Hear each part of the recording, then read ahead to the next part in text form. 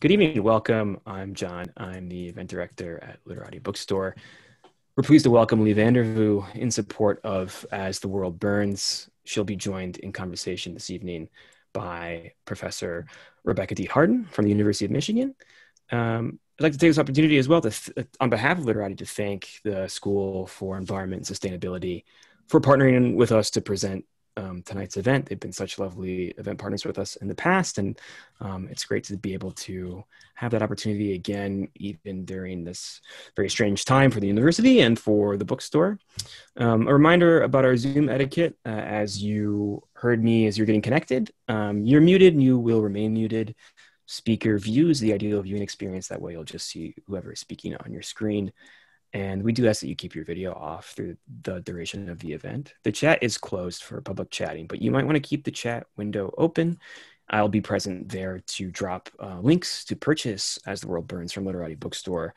And you can use the chat to send me questions for the Q&A at any time. You can send your questions directly to me as soon as they come to you, and I will read a selection of them at the conclusion of the conversation. So whenever you feel compelled to write a question or ask a question, feel free to send it to me right in the chat.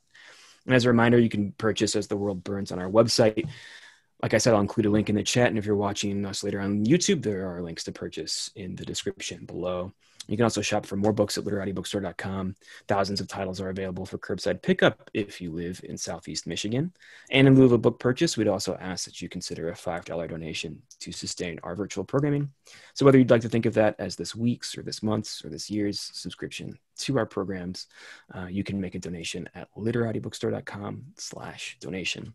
Otherwise, we simply thank you for your attendance this evening or this afternoon or this morning, depending on wherever and whenever in the world you are joining us from. So without further ado, I'll introduce our author and moderator this evening. Lee Vandervoo is an award-winning investigative and environmental journalist. Her work has appeared in the New York Times, The Atlantic, Slate, Guardian, and others. Lee's reporting has received the Logan Fellowship, the Alicia Patterson Foundation Fellowship, an Investigative Reporters and Editors Award, and the Lizzie Grossman Grant for Environmental Health Reporting. Her first book, The Fish Market, won an Oregon Book Award for General Nonfiction. And Rebecca D. Hardin is Associate Professor in Behavior, Education, and Communication, Environmental Justice at the School for Environment and Sustainability at the University of Michigan.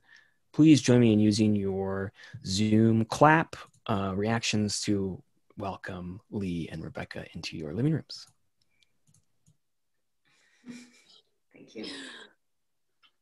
Thank you, everybody, so much for the warm welcome. And I want to just also thank Literati for the opportunity to be in this community. It feels different than a classroom, and it feels great. And I know that a lot of are doing classrooms online right now, so it's hard to get off a whole day online and hop online for the evening, which is just a tribute to Lee and the work that has happened with this book, that we have such a great crowd. It's no surprise to me.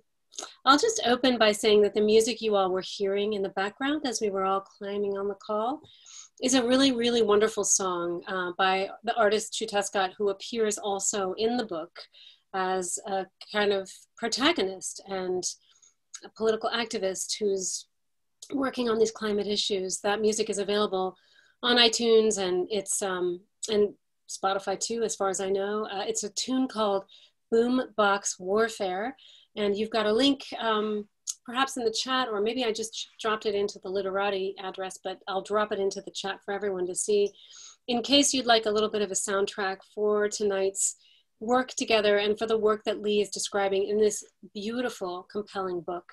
Lee, I'm inclined to actually dive in by asking you to begin by reading just a little bit of your prose for those who may still be finishing the book or maybe coming to us with the book in their hands but not yet in their minds. It'll let us center on your particular voice in describing these challenges. Thank you so much for the link.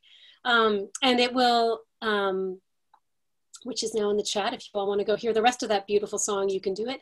But Lee, let's hear your beautiful prose, if you don't mind. Would you be okay with starting in with a little bit of a passage for us? I was thinking of the one about the Navajo Nation that speaks directly to the racial equity questions, which are on all of our minds right now in relation to these environmental challenges. And I think it starts around page 205 in the print version of the book. I'm not sure. But it starts with the words growing up here. And I think it might just kick us off with a sense of the book's power and strength. And also maybe a prose corollary to that phenomenal poem set to music that is Jutta Scott's Boombox Warfare song. Sure, thanks Rebecca, and thanks John for the great intros, you guys. I'm happy to read. This is Jamie Butler. She's a plaintiff in Juliana versus the United States. And my book is about the 21 young people who sued the federal government in a constitutional lawsuit over climate change in this case. And so it talks a lot about their background stories and how they came to the case and who they are. And against that narrative is this backdrop of this crazy political year that we had in America in 2018, and also the year that we learned that we have 12 years or bust to address climate change. So this is a bit of Jamie's story. Growing up here, Jamie learned about climate change when she was 9. She joined Juliana v. United States at 14. She did it for the animals because she was worried about what climate change would do to them. But Jamie worries more today about what climate change will do to her and to other Navajo people like her. Sometimes these concerns about harms to the animals and harms to the Dene are more or less the same concerns. The summer of 2013 underscores what she means. That year, the drought lasted into what used to be the rainy season. In the wild horses that roamed free, many were dying of thirst. There were reports of horses with ribs sticking out, horses found dead at dried up watering holes, and horses who tried to kick their way into watering tanks for a drink. The horses were a new kind of problem generally. The land was already overtaxed by drought, and the horse population was meanwhile growing larger all the time. The Navajo had lived peacefully with feral horses for decades, but with the drought, they had to confront the reality of the land not being able to support the horses along with all the rest. The Dene were having cultural clashes over what should be done, whether the horses ought to be rounded up and adopted off the reservation or sold. Such talk collided with traditional values, like the value to just let the horses be. But no matter their feelings, people cared about the horses and did not want to see them suffer. That summer, the drought in the central part of the reservation was especially unyielding. In one report, the Navajo Times relayed the tale of a herd fighting for a wet patch of mud where a faucet had dripped, their bodies queued up so thick it was impossible to tell until after they were loaded into trailers, too tired and malnourished to fight what the commotion was even about. Only after they were cleared away did the tiny spot of wet ground show. A few years later, the spring of 2018 brought drought so severe that Jamie remembers it more starkly than most. The winter was drier than ever before, the spring runoff sparse, and there was no snowpack to feed the watering holes where the horses and livestock went to drink when the rivers ran dry. In one part near Cameron, there's like this little flat part that absorbs a ton of water, Jamie says. She's talking about a stock pond where animals have long come for water in the worst of times, the water brackish and left to the wild. That year, it was a sliver of itself, and what water was there was being swallowed slowly by the dusty soil underneath. The sparse water on dry soil, the two mixed like porridge, not like something you could drink. It just became quicksand. Right in the middle of it, there was just a small pond, a little puddle basically. And because there was no water in the area, all the wild horses around there came and tried to get the water. More than 110 horses died in the mud, maybe more than could be safely counted after others slipped deep underground. Their bodies were found in a ring around the puddle, their coats caked in hardened earth from struggling for anything to drink. The ground around this muddy circle was dusty, held the bones of dead horses past, and later it was encircled in barbed wire so officials could move on to what came next, excavating bodies to deter scavenging birds and dogs, avoid disease, and clear out the smell. It's just kind of rough seeing things go down that we have no control over. It affects everyone, Jamie says. For the rest of the summer, people hauled water for themselves and for the horses too. Rescue organizations sent hay in plastic tubs to make safe troughs. In another year of ceaseless drought, filling the tubs would become a new kind of normal. These conditions horrify Jamie, and she worries most for older members of her community, like her grandmother. It's just really strenuous on the elders, who are the main people who still have our culture, Jamie says. She explains how many still live alone in the traditional earthen homes, tending their flocks of sheep and horses in the vast, empty parts of the desert. They haul their own water, gather their own plants, some farm their own food. They face a tougher job as water gets scarcer. Advancing age already makes life difficult for Jamie's grandma Eleanor, older than 80 and living alone with sheep and a couple of horses. Jamie says her grandmother sometimes spends hours driving for water. She used to just drive into Cameron, but since there isn't enough water in Cameron for everyone, the wells run dry, she has to go to Tuba City, another half an hour away, or another hour to Flagstaff, sometimes even farther to Loop. Because the elders are the keepers of the old ways, the water gone out of the land can spell the tradition gone out of it too. If elders are no longer able to live a traditional life, there is less of a way for the younger generations to learn. Jamie learned in sheep camp with her grandma, and this is normal in the Navajo Nation to kind of grow up with your relatives and tend the horses and sheep in the summertime. And so when she talks about this, if her grandma's not out there on that land, that is, culturally, every young Navajo person would struggle with having access to their cultural rituals if the elders leave the desert. I want to thank you for reading that. It's a very stark description, and it's hard. It was hard to read. It's hard to hear, but it does start us out with a sense of the urgency out of which I guess you were into which you were writing in this book, and some of the urgency that undergirds the creation of Guardians of the Earth and the ways that these young plaintiffs are taking the legal tools they have to try desperately to get the attention of a broader world and of more elders. It's a really remarkable narrative too of how differently lived the experiences of climate change are. And maybe in a moment we can move from drought to flood, because the way you describe Jaden's experience with flooding is also incredibly powerful. And I think you've done an incredible job of weaving together these very different lived experiences into a collaborative fabric. I don't know if you could say a few words about the group of kids that you're describing here and some of what you've taken away from working with them and conveying their stories in this book. I mean, what your sense is of the challenges they're taking up, the chances they have of where it's all at right now. Maybe talk to us a little bit about where we are now and what you've taken from these young people. Sure. Well, the book starts in October of 2018, and that was October 29th was the day that the plaintiffs were supposed to get a trial. It had been a long time coming. It had been delayed once before. And right before the trial, I mean, literally, the expert witnesses were there, the plaintiffs were there, metaphorically on the courthouse steps, the trial was canceled. And there's a lot of detail in the book about why. I mean, essentially, this trial and other cases like it that have been really close to the president's agenda, like DACA, the Muslim travel ban, there have been some pretty extraordinary legal maneuvers that I won't describe now, but this prevented the plaintiffs from getting their day in court. And it's hard to talk about them as a group because they're all really different people. But that was the one occasion that I had to see most of them together. And they do come together. They have this incredible energy. They've been in this for 5 years.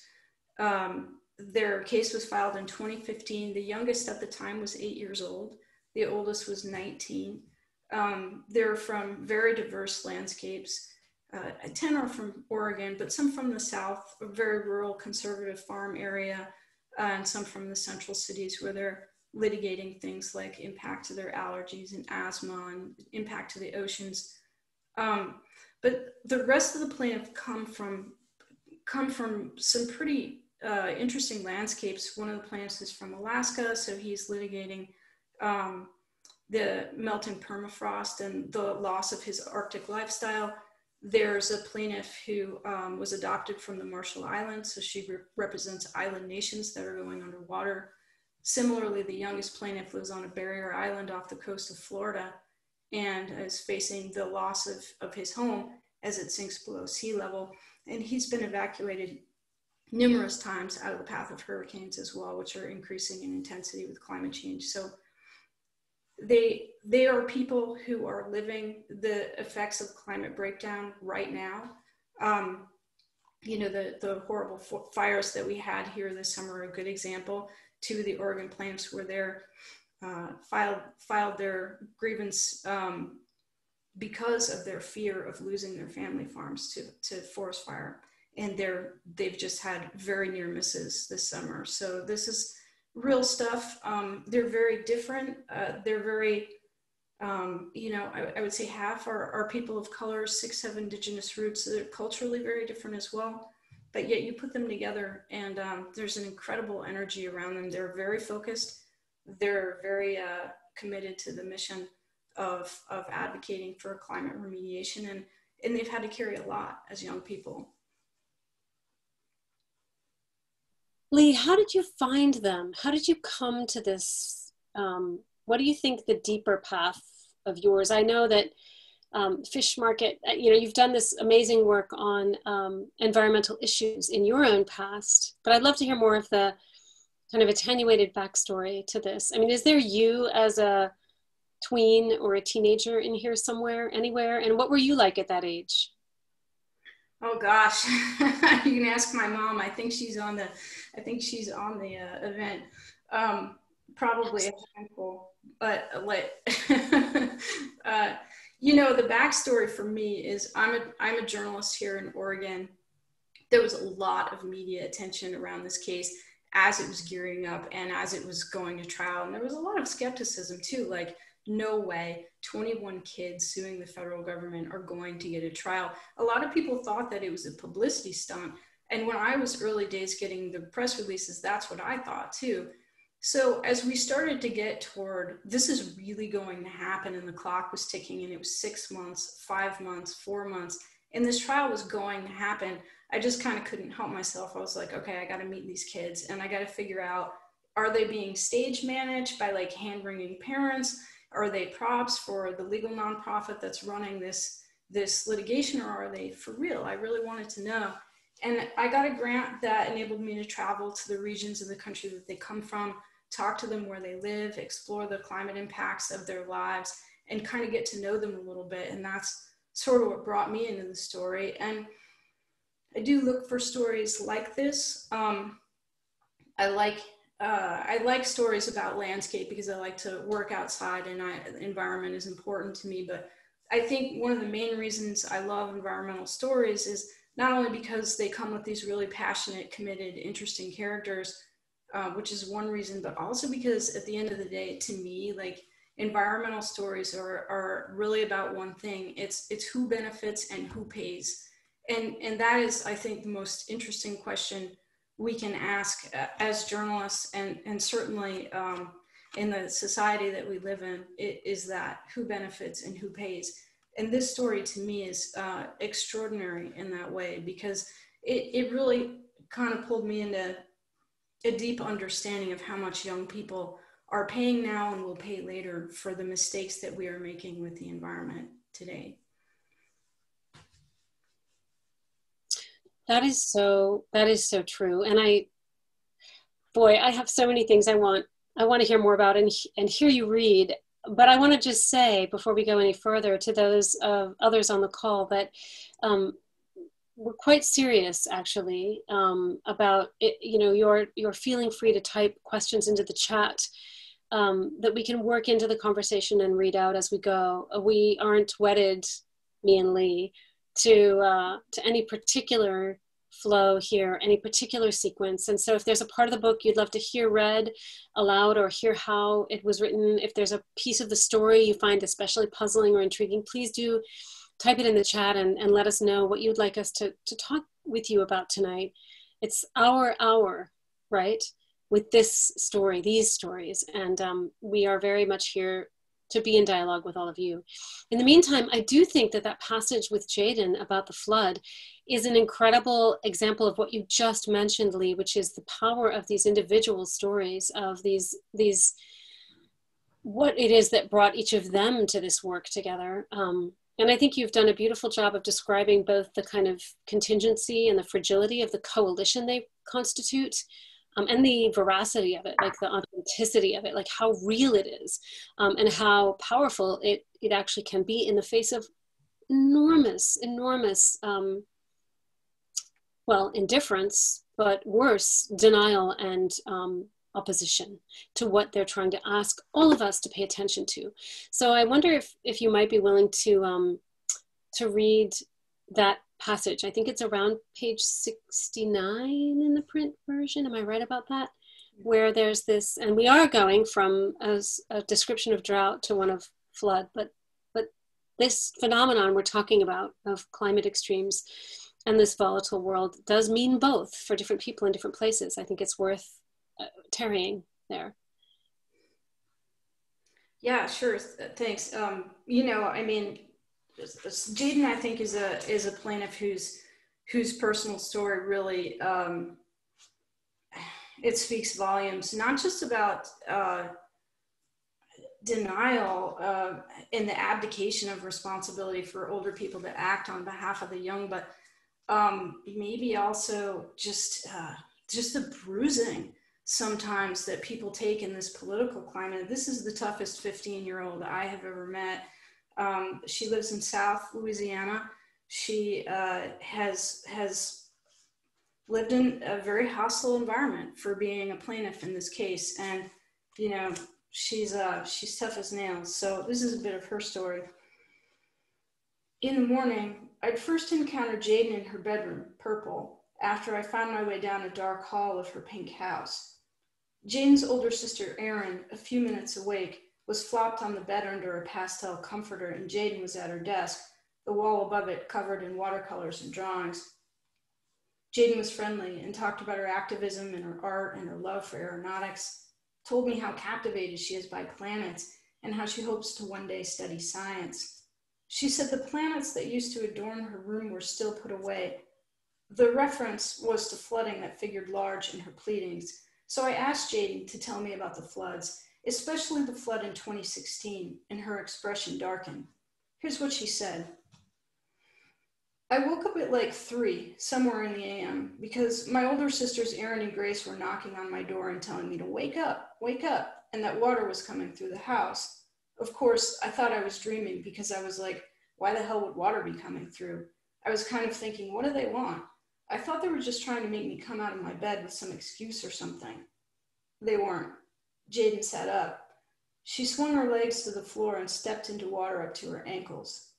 The house was a ranch on a slab, an L-shaped building with the longest length reaching deep into the backyard. Jaden was at the end of this stretch, in a room with a door to the yard, and outside it was raining hard.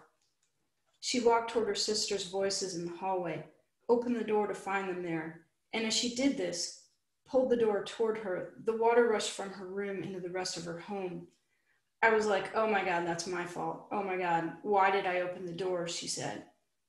Elsewhere, water had been rising through the cracks in the foundation, soaking the carpeting.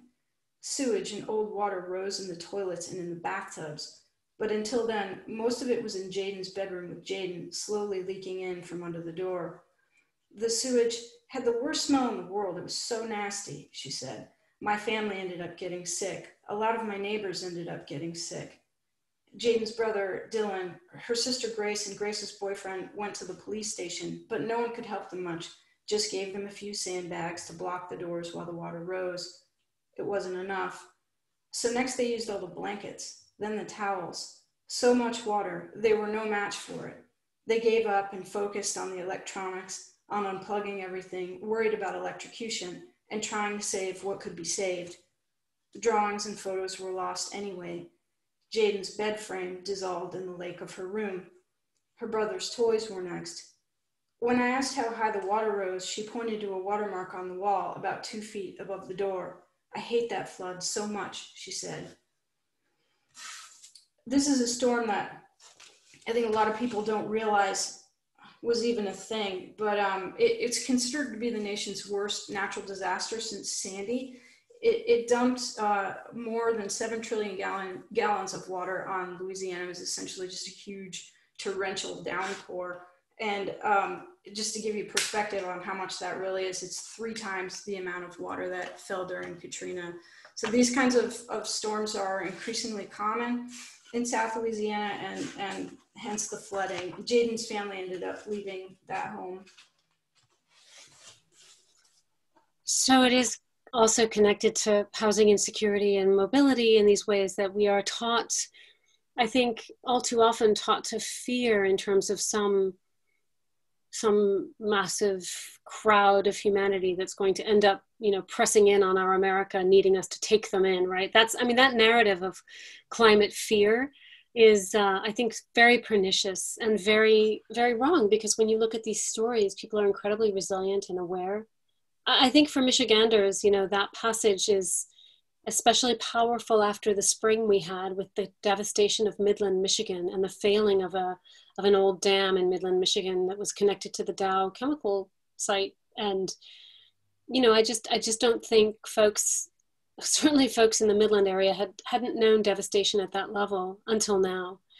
And I remember calling an in-law, my brother-in-law's mom, who lives up there, and at 11 p.m. because the 11 o'clock nightly news was saying, if you know anyone in Midland and you are in a dry place anywhere else in the state, call them now and get them out of there. It was like the whole town was underwater all of a sudden. And so I think that, yeah, it's very hard to contemplate a flood scenario like that without, like the drought one before, without feeling like this is a thing of biblical proportions that we just aren't.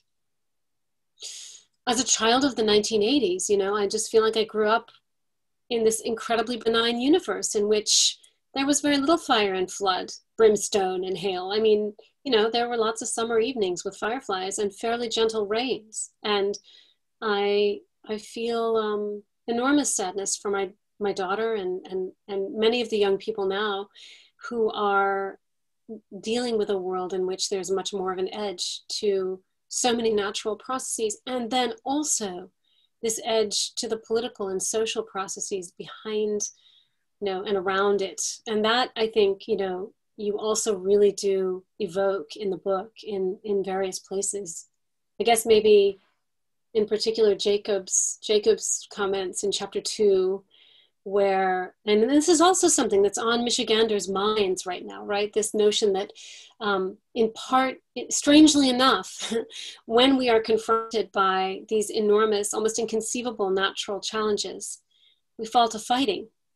We fall to tearing ourselves apart instead of coming together in the ways that you described, with difficulty, but ultimately with decisive power, these young people doing, right? I mean, it's not easy what they're doing across their varied experiences, but it is a kind of model. And I wonder if we could also look at that chapter 2 passage where Jacob is talking about the ways in which the opposition and hostility that you encounter can be very, very real. Yeah, sure. I mean, I think Southern Oregon has some things in common with Michigan in that, you know, we have very active militias and extreme right movements. And I'm sure everybody in Michigan is thinking about that right now, given developments of recent days. But, you know, this is one of the things that I think is the toughest part about maybe for some of these folks being Juliana plaintiffs is like, you know, they're young and they're being put in this situation. So a little bit from Jacob's story. For Jacob, what troubles him most is that he will soon be called upon to stand in front of the litigation while the rest of the world stares at him. To say it is unnerving is insufficient. He's been trying to quiet the part of his brain that is telling him he could be made pretty famous by all of this because he is not that kind of person. He's not someone who has aspired ever to stand in front of a crowd. He's a creative guy, writes poetry and reads a lot and likes to play Irish music. He doesn't consider himself an activist, didn't grow up in the movement. The facts just happened as they did. He started protesting the pipeline. It's a natural gas pipeline that's proposed to cross near his property and that is already pretty potentially combustible. Then spent 5 days fasting in front of the Federal Energy Regulatory Commission in Washington, D.C. to underscore his point. He joined the lawsuit, went to Standing Rock, attended a World Peace and Prayer Day ceremony, not necessarily in that order, and meanwhile, the lawsuit grew legs. In time, court after court decided in the plaintiff's favor, and the lawyers from Our Children's Trust proved themselves capable of leading a case of national, international import. Now here he is, center stage, imminently facing the curtain call. And while Jacob has thought deeply about the issues he chose to litigate and believes with every bit of himself that this case is important, those things matter little to the question of whether he sees himself as a leader in the vein. He does not, and it doesn't matter. It's not really that I want to give an example, it's more, how do I live up to that responsibility to set an example? Because I'm here, people are looking at us, he says. So in the summer of 2018, he had been spending a lot of his days thinking about how to live up to being a person that a lot of other people were about to be looking at. And the best way he could imagine standing in the spotlight was to simply do the right thing. He was studious, so he studied on what that meant. And in observing how others had done it, he had adopted an approach that was 2 parts Martin Luther King Jr. and 1 part Samuel Beckett. This happened because he was watching the Parkland youth closely. And in an interview on The Daily Show, some of the youth who had taken on the gun lobby after 17 people were killed by an active shooter at their high school talked about the teachings of MLK. Jacob realized he could use these teachings too, particularly the 4th, the notion that when you act on behalf of a cause, it is not about you. Whether someone throws a bucket over your head or whether you're jeered at in the back of a bus, when you are speaking for a cause, to do so with grace and nonviolence is an art. That when the world is watching, to stand strong peacefully is to speak a language that people can hear across the political spectrum. To be gentle is to be understood rather than to create opportunities for hate or division or for anger. The anger, it is out there. I try not to think too much about things I can't control. I'm not going to leave this lawsuit, and I'm not going to tone down my public persona or tone down interviews or retreat. So then the question becomes, what's the best way to present the message? I believe if we can do it in the right way, it almost undercuts the backlash. He is preparing for it anyway, thinking about cybersecurity, thinking about his personal security. He wants to unite people, reach past the hostile divide that political and environmental discourse has become. And to judge how well he is doing, he needs only to walk to his nearest neighbor's house. Douglas County is awash in conservatism, and try on the things he might say. Try to listen, try to see if he can meet people around the values they all share, like keeping the pipeline off their farms, protecting their trees and their animals. But this is dicey terrain. Before his family purchased the land, there were stashes of guns in the hills, and they knew the area was a stronghold for white supremacists and other people disinclined to share his views about most things. Yet here he is, long hair and flannel, as much a part of this place as anyone else. His tolerant Quaker disposition and his farm experiment and zero-impact living are not typical, but solar, they can all agree on that. He's trying to find the lines, reading a lot about how to talk to people through common values, set aside judgment, and know that people can be reached, that if you find them where they live and let them really know you, they will listen. Man, I don't know. I feel so humbled by so many of those voices that you render in the book. And I feel when you're writing about them, you know, I do feel your admiration and respect for them very much in the ways that you describe them. Your desire to call attention to the work they're doing and invite more of us to join them in doing that work. And I mean, I really do.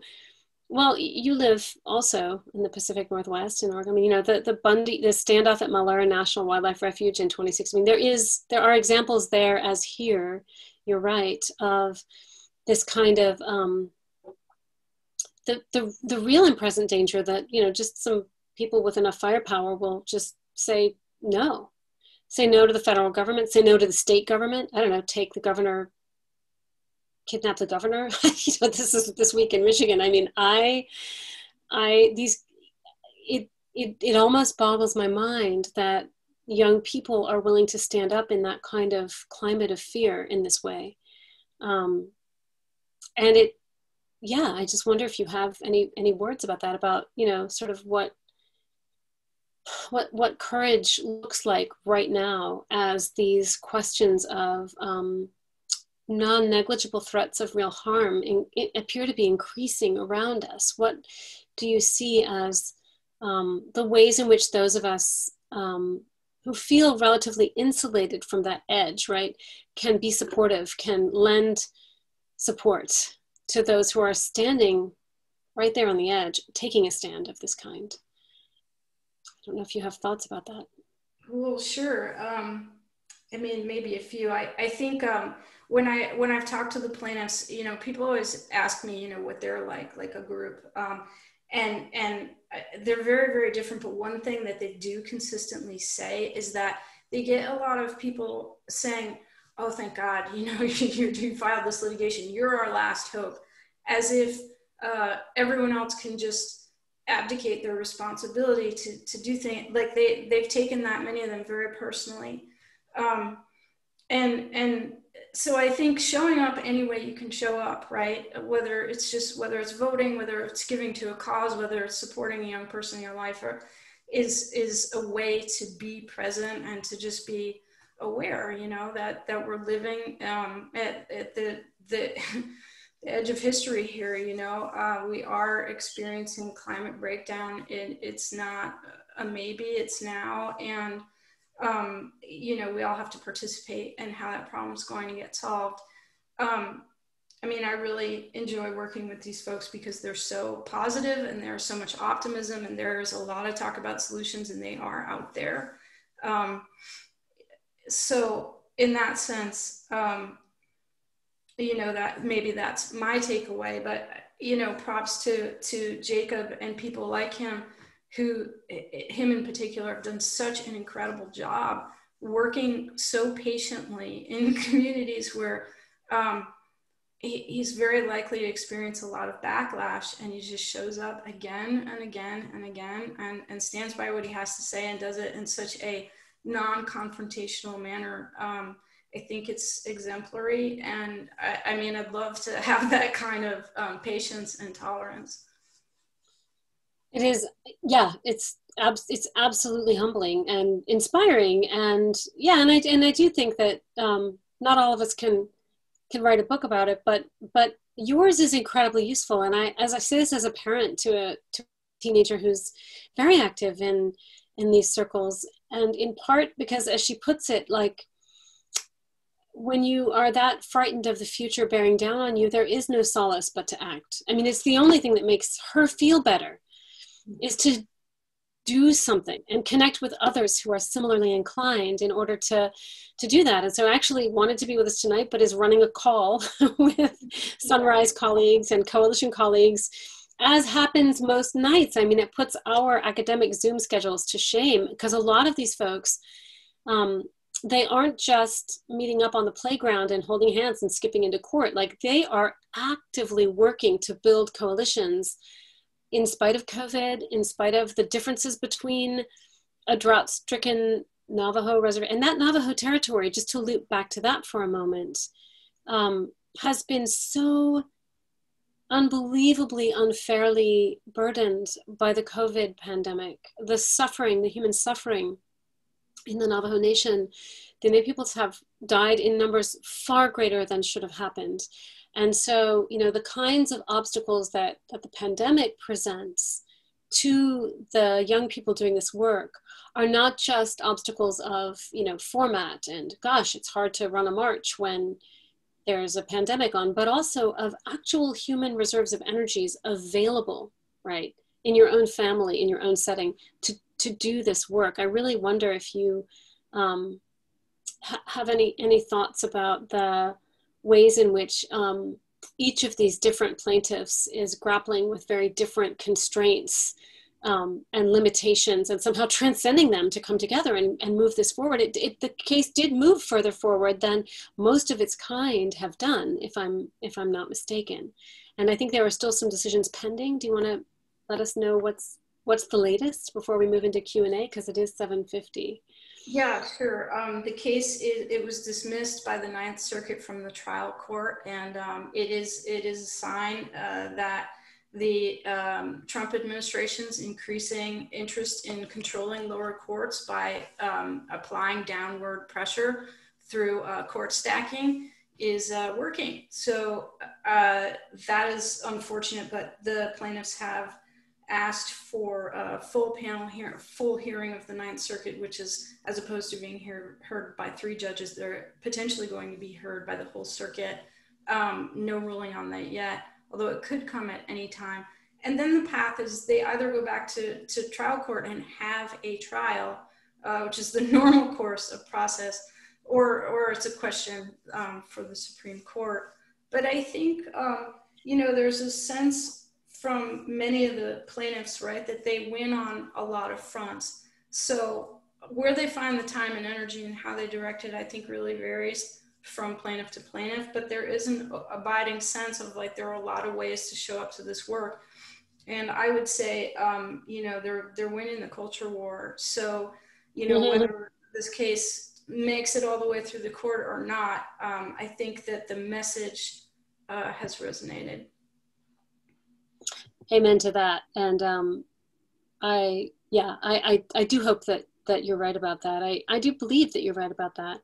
I want to just make sure thank John for inviting folks to submit questions. He writes in the chat, hey, y'all can submit questions to me here anytime, and I'll read a selection of them towards the conclusion of the conversation. So John, would you like to chime in at this point with any of them?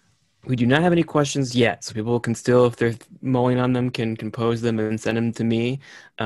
But I'll go off video and hand it back over to you, Rebecca, if there's any last questions you wanted to ask Lee or another passage, and I'll come back on video if I do see another question come through. Okay, I'll keep an eye out for you. Just don't let me roll over you, because I have so much to ask Lee about, and so much that I think actually this audience could really benefit from hearing from the book itself, since it is, one that's been out just long enough to be, circulating and tantalizing, but maybe not long enough for all of us to have read it. So I think it's nice to get the previews and the glimpses into the book.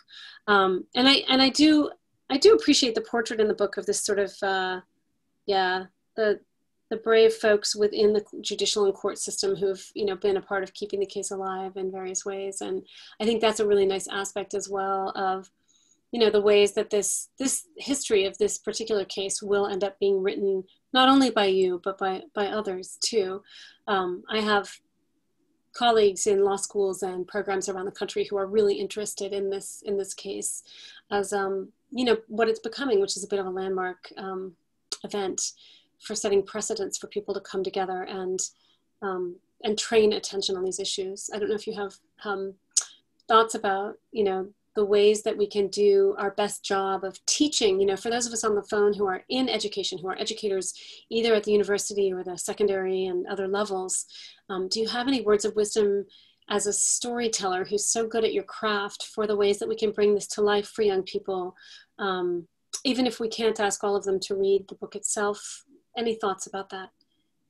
Well, my personal education came from these plaintiffs who I think are really passionate speakers. And like you mentioned, there are so many great young activists like your daughter, Nana, who are out there just killing it. Peer-to-peer education, I think, is a great thing. I mean, being exposed to plaintiffs or young people who are having, very personal impacts of climate breakdown, it was a really powerful experience for me, and I think it would be for anybody. Yeah, no, that's for sure. I mean, maybe it's partly just about holding open the space in our teaching and our practice, whether we're leaders in community organizations or faith-based organizations, or, educational settings, but holding open the space for that peer-to-peer sharing of experience to happen, and not trying to teach over it or talk over it so much.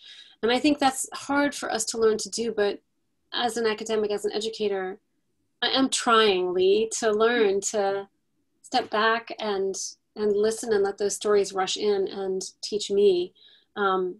So I really do want to thank you for sharing the ones you have. There is one more passage, if we have time, I'd love for you to read before we close out, which is one that comes sort of towards the middle of the book. It's a passage about on the ride back, kind of about landscape and politics on page 6 of, I think, the print version of the book. And I think it might be a beautiful passage for us to read, just to reflect a little bit on the mix of natural and political forces at play for people here and how it all washes over us as we move through our lives, you know? Yeah, I think of this passage that way as well. So Jaden and her family were kind enough to take me to the out on the swamp to see the Bayou Bridge pipeline construction, which is the other end of the Dakota Access Pipeline, so the other end of Standing Rock, and it's being built in a very sensitive swampland, and it's a really great day. So this begins there. On the ride back from the swamp, Jaden sacks out. She puts her headphones on and stares out the window until she's lying down and, if not sleeping, close. It was an early morning, and owing to the day's jelly beans, a sugar crash is probably imminent. Jaden strikes me as this way, 2 speeds. When she's into a thing, she's animated and talks fast, but when she's not, she's quiet, watching and thoughtful. She listens to music, probably K-pop, and watches the live oaks and the dry lawns go by, maybe one ear open, while Cherie and I talk up front. This is Jaden's mom. 2 days earlier, I'd driven these roads outside rain in search of where the land meets the sea, south of Jaden's hometown and into the White Lake wetlands, trying to understand the rising waters by finding an edge of the land. That's what I'm used to, after all, an edge of the land, a place that ends in beach or rock, or sometimes both, a habitat between civilization and water, a boardwalk, a cityscape. But that doesn't exist here. Instead, I drove through land so flat it seemed to bend the curve of the horizon upward, past the signs for po' boys and Zydeco dance and the tractors for sale in the sugarcane fields, past the billboard with the towering cutout of a lawyer in a suit promising payouts for oil rig accidents. I drove until the dragonflies got so big I flinched when they neared the windshield. Along the way, I learned things, like how the storm clouds gather at noon, sometimes issue only hollow threats, but other times break open so a massive amount of water falls out. And how afterward there are a few minutes of reprieve, but otherwise the air is unceasingly sticky hot. And how people jaywalk as if there's no time to spare before melting, and drivers speed madly down 7 lanes, sequestered in their air conditioning until they can park and dash to the other air conditioning, grocery store, pharmacies. Many of these places smell submerged, as if they've been dredged out of a fish tank. I drove until the horizon further inverted itself and fuzzy little trees dotted the line between the land and sky. I drove until the sultans play Creole and the buildings starting to rise up on stilts to where irrigation ditches were full and there was moss growing inside and dikes were required and cattle were nosing around in between. Past the cemetery where people get buried above the ground and flagpoles too along the way. But I never reached the end. Never a rocky outcrop or that patch of sand, just a steady negotiation between land and water until the water started to lap at the sides of the road. East of the wetlands, there were turnouts now and then, short dirt roads on levees between water and farms, the occasional boat launch into a canal. One after another, these roads were full of garbage, Gatorade bottles and plastic bags, glass and cans rolling on the ground, no one to come and clean them, it seemed, which speaks to how these wilds are held, farm gate cow trash pile crop, utility poles riding off into the distance. All the while, the radio told the story about a haggard man come into church, the devil inside him until Jesus commanded, and the demon threw the man away. It all went on long enough that the landscape started to blur into American flags, mythic evil, and garbage. Soon the birds and the bugs came to take it all. Ibis and cormorants, vireos and wrens, the ever larger dragonflies riding on the wind. Eventually, I reached a place called Pecan Island, found a trailer on pilings, then a house on 10 feet of stilt. There was a gas facility near where it all just sank into the sea, Connecticut's barge terminal for liquefied natural gas. A few miles west, a preserve named for the Rockefellers. Cherie asks me about the case, if I know what will change now that Kavanaugh is about to be appointed to the Supreme Court, if I think a conservative court will affect Juliana and its trial date in 3 weeks. This is a question a lot of people are asking lately, but I don't know the answer to it. No one really does.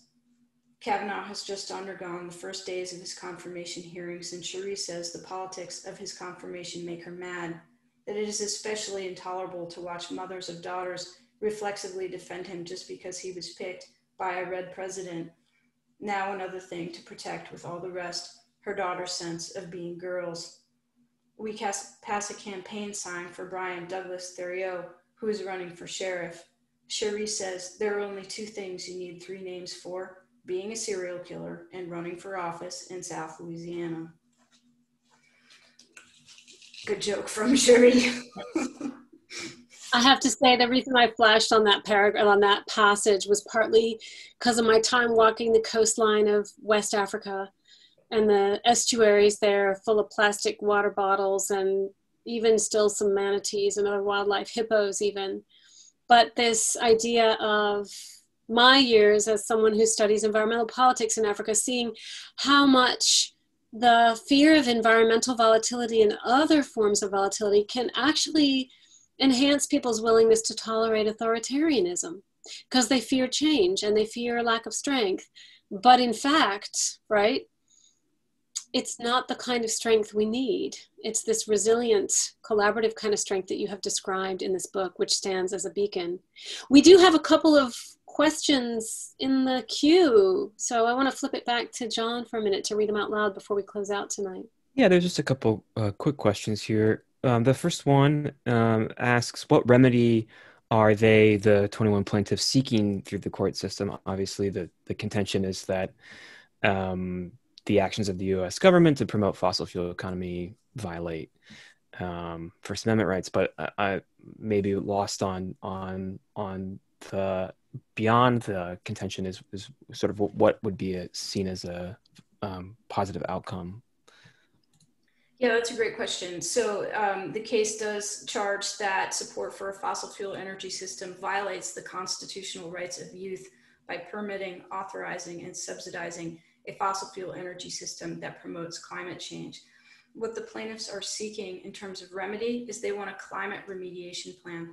They want the government to have to take a full accounting of its own carbon footprint, basically, the emissions it's responsible for, both through its own actions and through permitting, and they want a plan for how to draw that carbon down to safe levels. Thank you. And then the second question is, do you see any chance for similar legal actions in the future, either in the United States or internationally? Yes, absolutely. In fact, there are numerous international cases pending and resolved. There's a case called, it's Urgenda. My Dutch in-laws are gonna gasp at my pronunciation of it's versus the Netherlands. And it has been actually decided in favor of the plaintiffs. It's very similar grounds, and the Netherlands is now at work on a responsive climate remediation plan. Similar cases have been filed lots of other places in the world, most recently Canada and Mexico and Portugal. Other nations other than the United States have human rights law baked into their constitution or their court systems that make it easier for this kind of litigation to advance. I think the United States is the hardest place, or one of the hardest places, to try a case like this because our constitutional protections don't really extend to having basically a livable planet or safe living conditions, whereas in many other cultures, those rights are more guaranteed. So maybe we'll see this litigation be more successful elsewhere, but still fingers crossed for it in the US. Thank you. And so we've reached the top of the hour. So want to once again thank Rebecca D. Hardin and Lee Vandervoo for joining us this evening at Home with Literati and for sharing this book and for the really wonderful conversation. Thank you for joining us and thank you for your questions as well. And we hope you continue to stay safe and be well. And we hope to see you at the next event as well. So take care, everybody. Thank you. Thanks for being such a great host, Literati. Bye all.